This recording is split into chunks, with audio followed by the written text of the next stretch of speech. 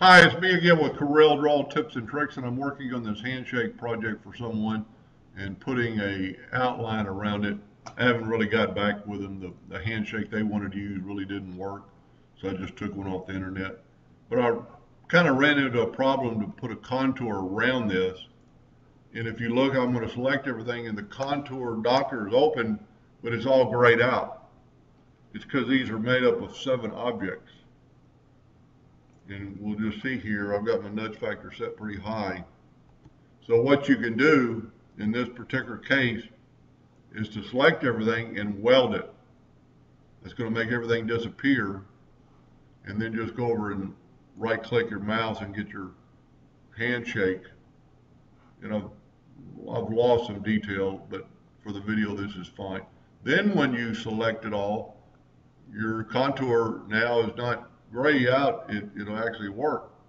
So then you can just hit apply and it puts it a contour around.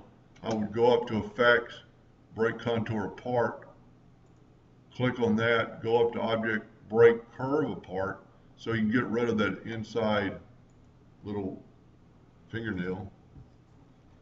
Now you can take and smart fill the whole thing in. And now you have an outline, and what I would do is just take that and nudge it out of the way, select your whole thing, and go up and right click no outline to make sure, and I think I lost a little part right here. I did.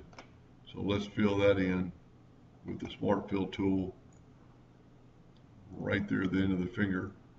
Now I'm going to take it, I'm going to left click no outline.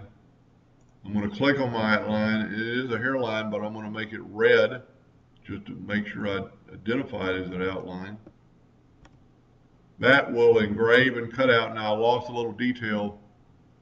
I lost some fingernails somewhere along the way, but this is my original, and it came out pretty good. And I actually got an outline there.